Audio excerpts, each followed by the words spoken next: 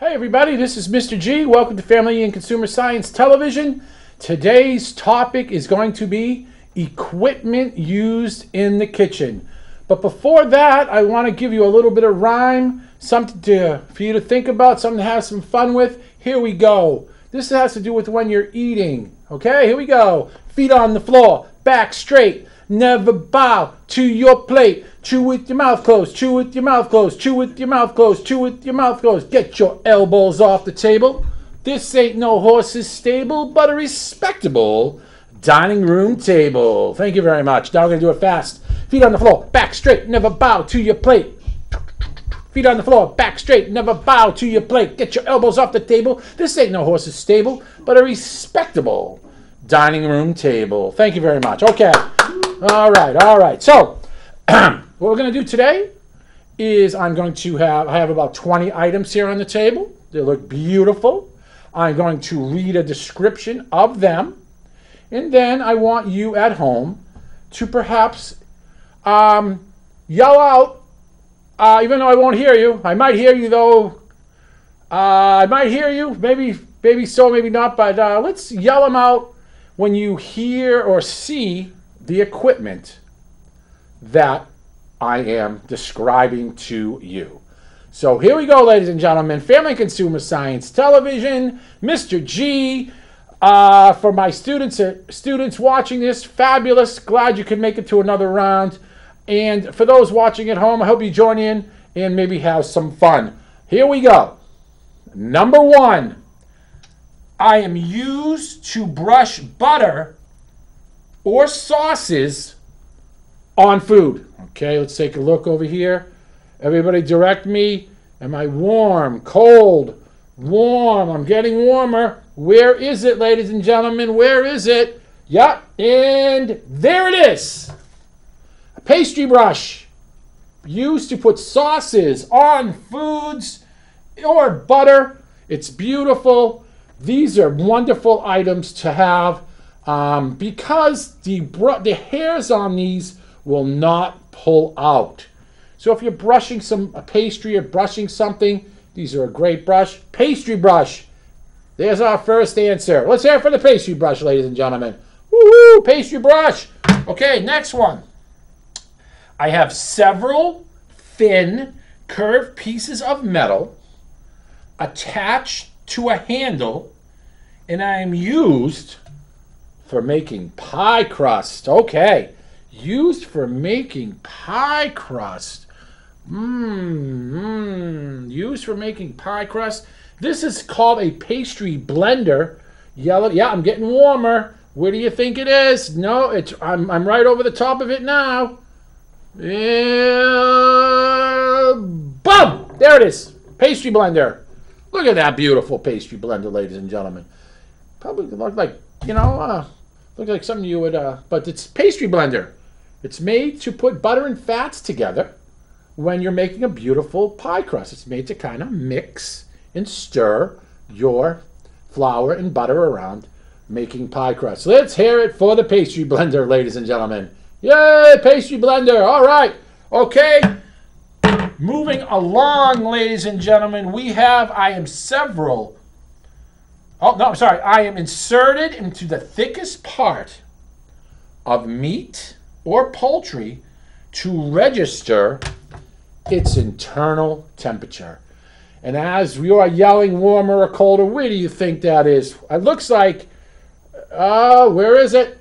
Oh, no. You say it's here? Boom! There it is.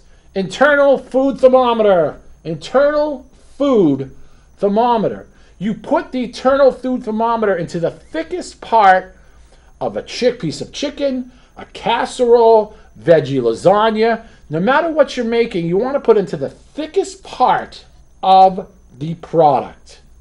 Because if the temperature is correct at the thickest part of your food you are eating, we can pretty much rest assured that the rest of the surrounding part of the food is at 165. And that's the magic number of the day. That's the Zoom word of the day, is 165 degrees, safe internal temperature to eat your food if you're reheating it or cooking it, 165 degrees internal temperature. Let's say Mr. G's hand here was a big turkey bone. Look at the size of that turkey bone.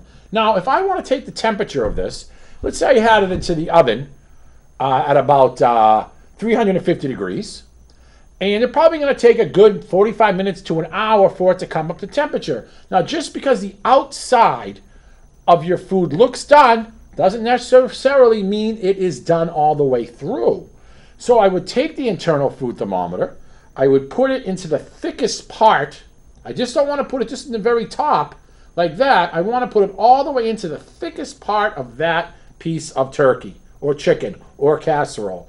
When it comes up to 165 degrees, that's the time when you push down on a piece of food or a piece of poultry or meat, the juice that comes out will be clear. Before it reaches 165, you'll see red corpuscles, if you would, or red, or the blood still flowing. At 165 degrees internal temperature, that's the time when the juice runs clear, and I would say 99% of your bacteria has now been killed off and you are ready to eat. You cannot take a piece of spoiled food or food that's gone bad and bring that up to temperature and eat it.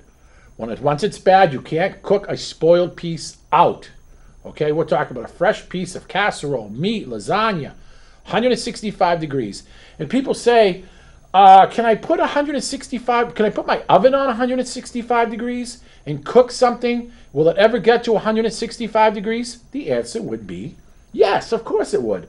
But it would probably take 2 or 3 hours at least. So a good temperature to always start with is between 325, 350 oven set on bake.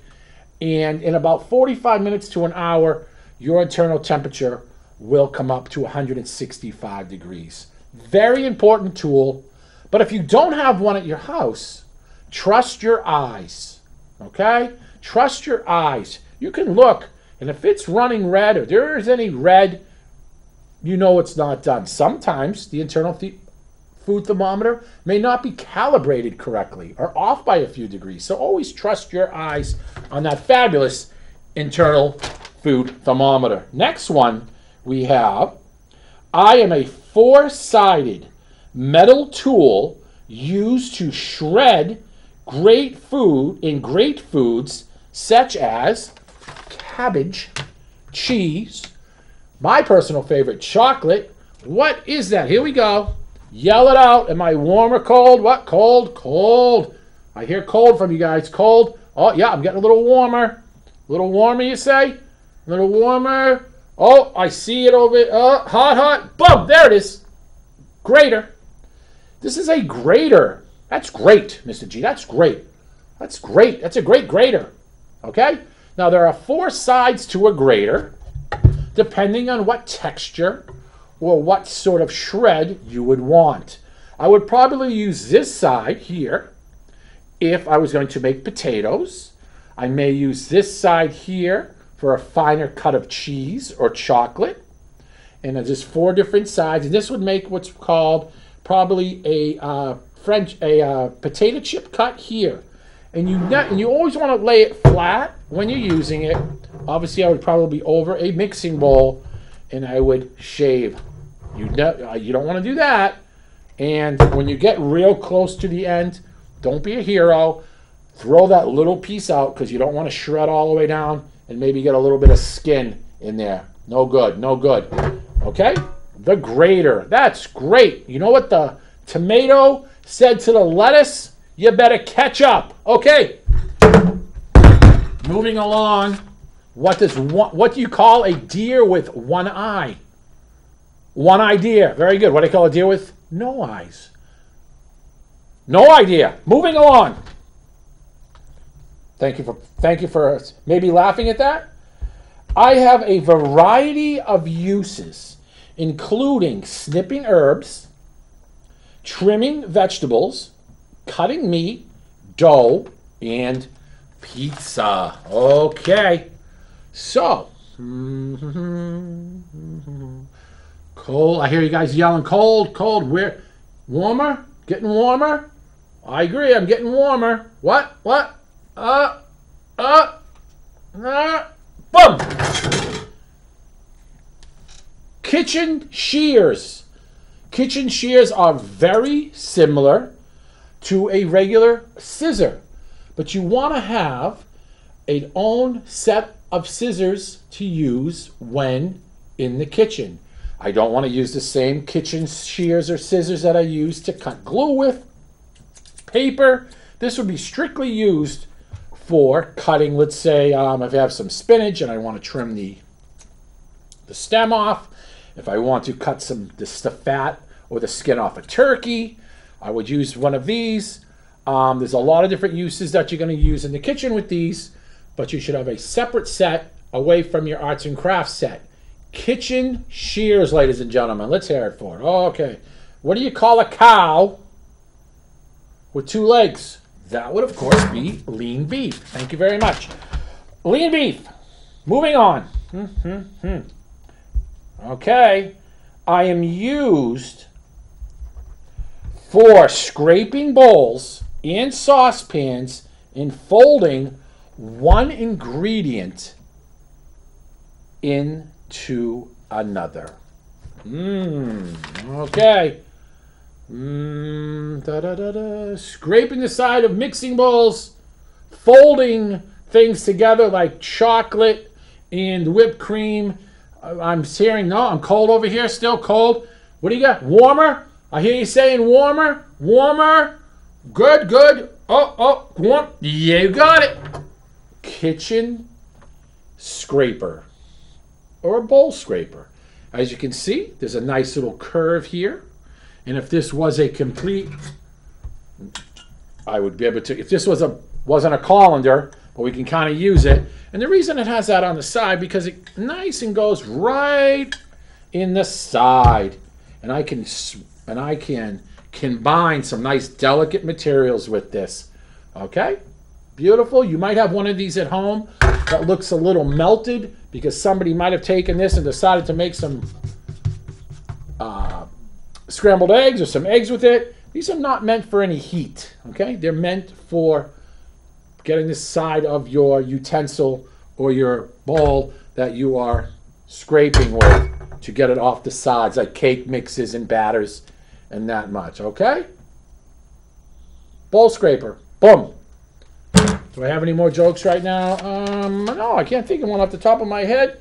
Oh, I'm on a roll with butter. Okay. I am used to remove the outer surface of fruits and vegetables. I am used to remove the outer surface of fruits and vegetables. Let me hear you. Let me hear you, class. People at home. Am I close? Am I close? You say over here a little more. Oh, there it is. A peeler. A vegetable peeler, fruit peeler. We're just going to go this as a food peeler. Okay?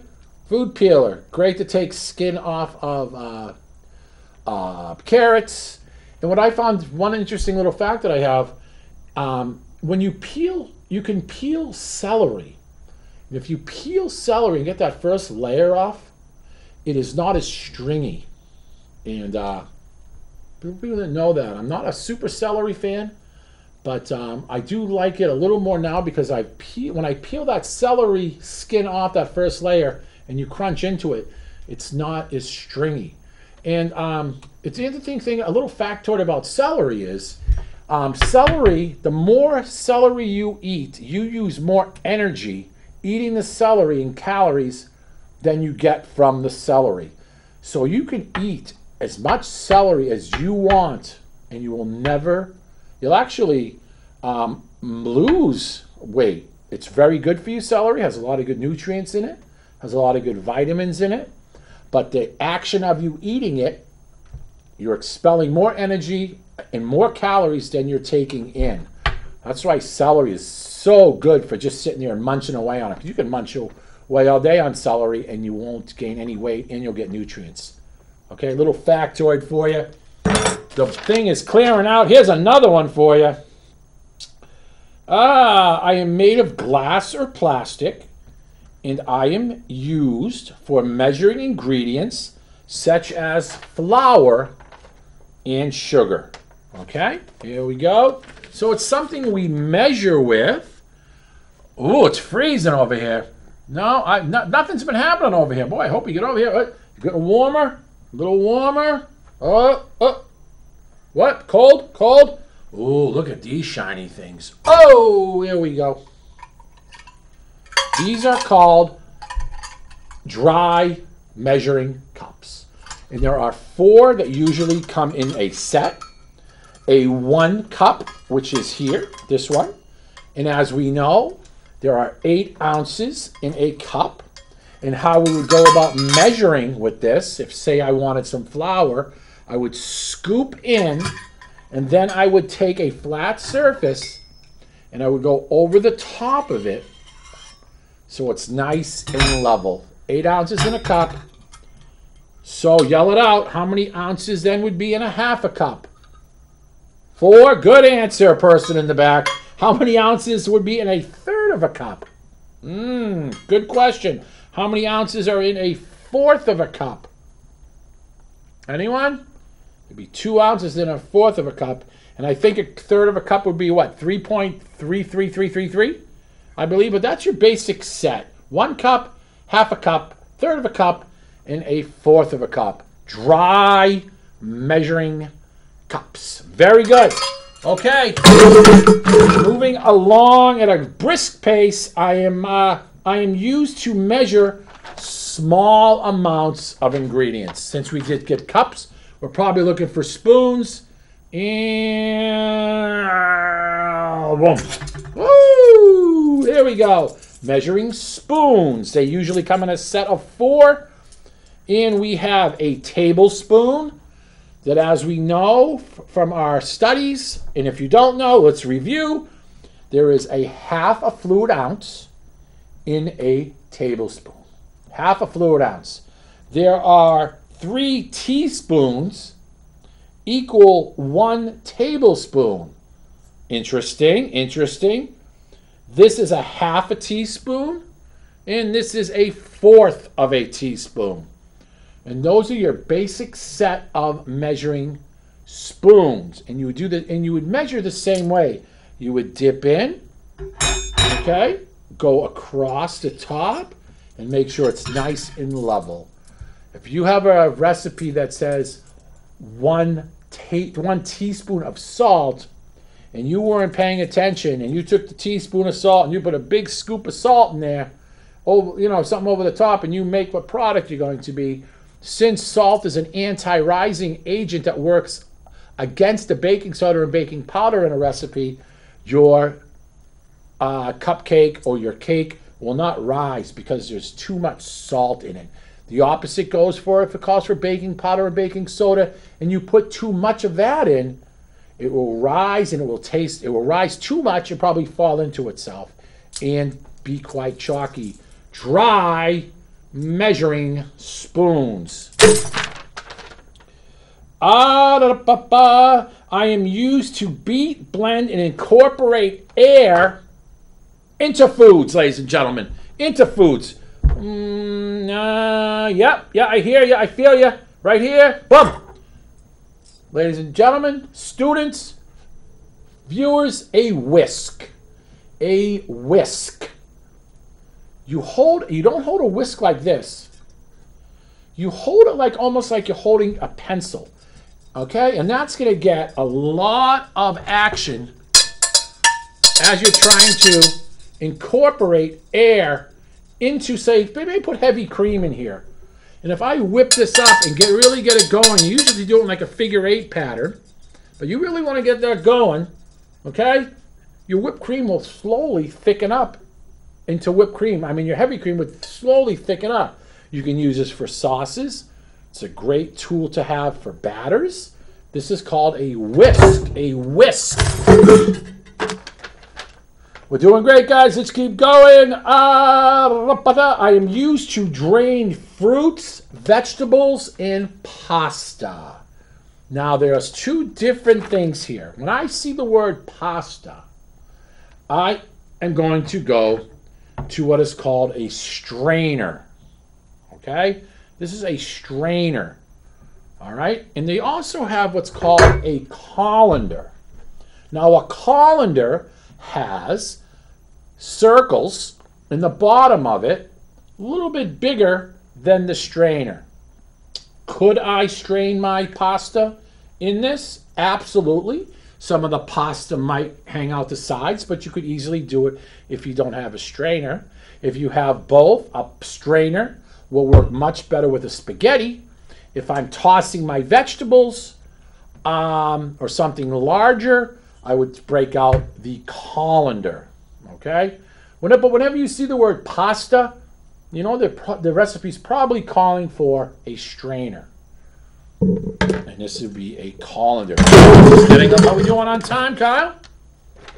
About 8 minutes. 8 minutes. Oh boy. Okay. I'm used to cut and chop foods. Boom. There's only one knife up here. This is called a chef's knife. This is called a chef's knife.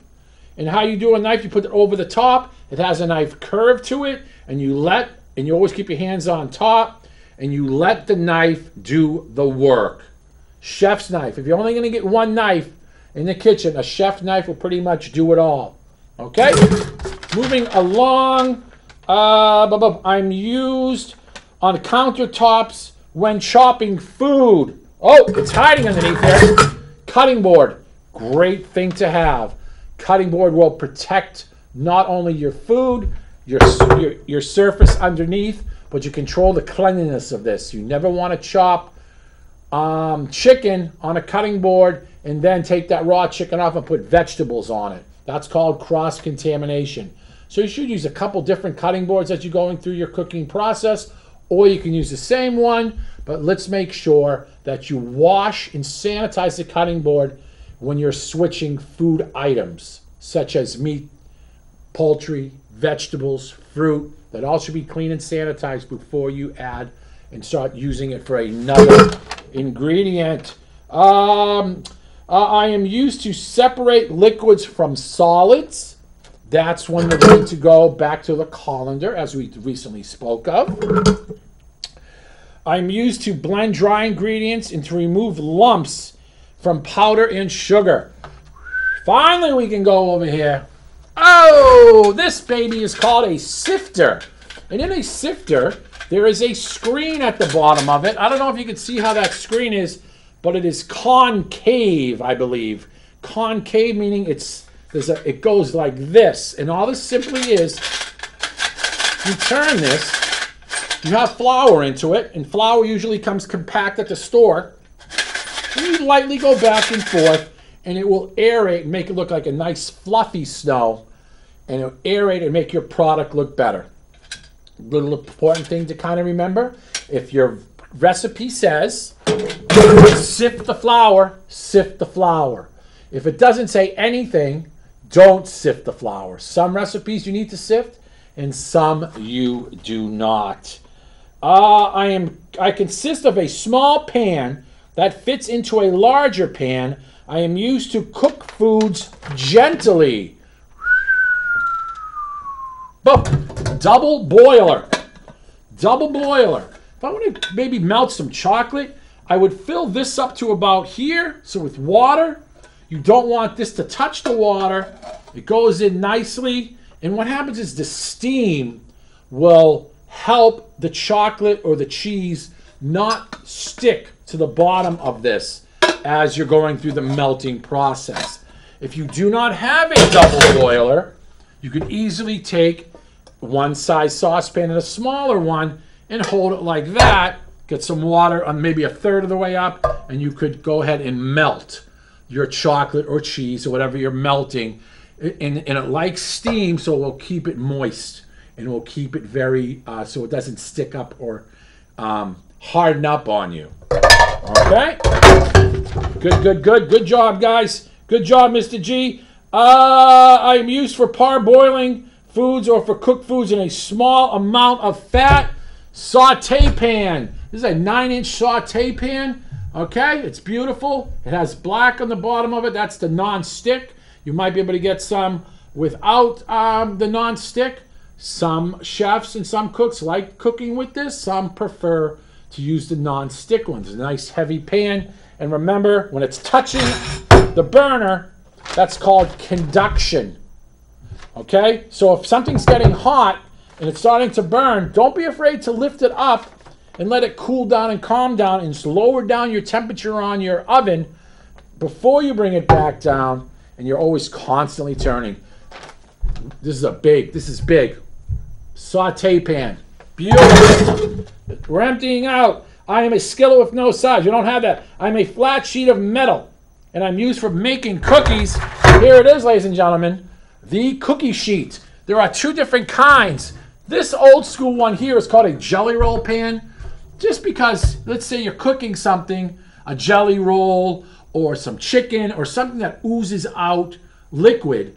I wouldn't want to make it on this because anything that's oozing out will fall off and go onto the burner or go into the oven, and you'll get quite a smoke reaction if anything is hitting it. A cookie sheet, which this is, doesn't have any sides. Cookies usually will not ooze out anything unless you're making like a jelly cookie. But for your standard cookies, this is the way to go because you can also gently take them off like that. So cookie sheet, jelly roll pan. 2 minutes. I am an oblong pan with round depressions. Don't be depressed. Depressions. Cupcake. Depressions. Cupcake pan. All right. I got a few things here left. Let's go over them real fast. This is called a masher. Mash. I've got some nice boiled potatoes. Mash. Masher. Slotted spoon. Very nice. I want that good stuff out of that soup. Oh, I want that good stuff. Break out the slotted spoon. Everyone knows Mr. Spatula. Say hello, Mr. Spatula. Yo. Hey, I'm a spatula. Spoon. We all love our spoons. Cake cutter, pie cutter. Very impressive. Liquid measuring cups. I don't want to, if it calls for 8 ounces of water or 8 ounces of milk, I wouldn't want to put 8 ounces of milk in here because it's come right up to the top and you may spill. Oh no, that would be awful. This is why this is for dry ingredients. Wet ingredients, the 8 ounces right there. So if it asks for a cup, it's still giving about 2 inches, maybe an inch on top if I fill it up to there, which will make it good for me to maybe to walk around with, put down and maneuver without it spilling. 1 minute. Tongs to get into something hot and pull them out. Corn on the cob, chicken. Oh, I would love to get some corn on the cob now. A larger one of those. Large saucepan. Small saucepan. Another saucepan that just came along for the ride. Pizza cutter. Get your elbows off the table. This ain't no horse's stable, but a respectable dining room table. Feet on the floor. Back straight. Never bow over your plate. Chew with your mouth closed. You guys have been awesome. This half an hour went by super fast. I hope you had a good time here on Family and Consumer Science Television. I'm Mr. G. For my students taking this online or in class, very proud of you. For those people just watching, I hope you got something out of this show. We'll see my students on Google Classroom shortly, and more than likely there will be a little quiz about this that I just went over, just to keep you guys honest. Cook something. Be careful when you're cooking. Don't walk away from your food when you're cooking it. Enjoy your utensils. This is Mr. G. Have a great afternoon, and we'll see you soon.